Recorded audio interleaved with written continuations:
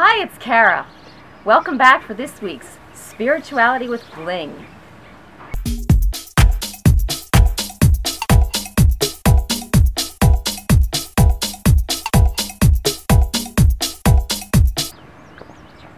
Today, I'm outside on my deck to show you the backyard, and it's sweltering hot in Maryland today.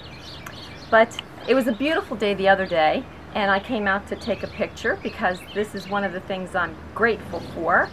And I was doing my gratitude picture. I try and do one every day if I can remember. And I posted it on Facebook, a picture of the backyard and with the horses in the backyard.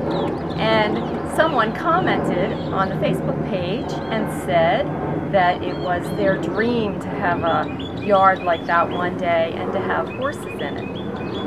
And I replied back to tell her the story of my backyard, and I thought it would be a good thing to share with you all.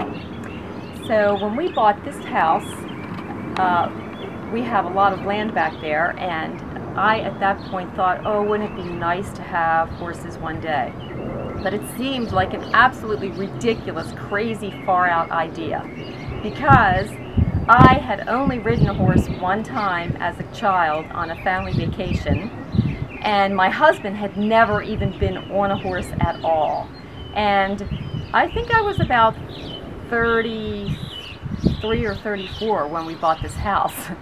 So we did obviously eventually get horses, and I think I learned to ride when I was about 36. So when my husband was about 34 when we both learned how to ride horses. And we started with one and rode with some friends, and then we got a second one, and now we have 2 horses and a pony.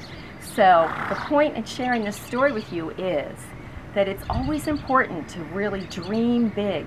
If you have a desire for something that you really think you might like, don't think, oh, it's just too ridiculous, I would never, I'm not even going to think about it because it can't happen. Because you never know what can happen.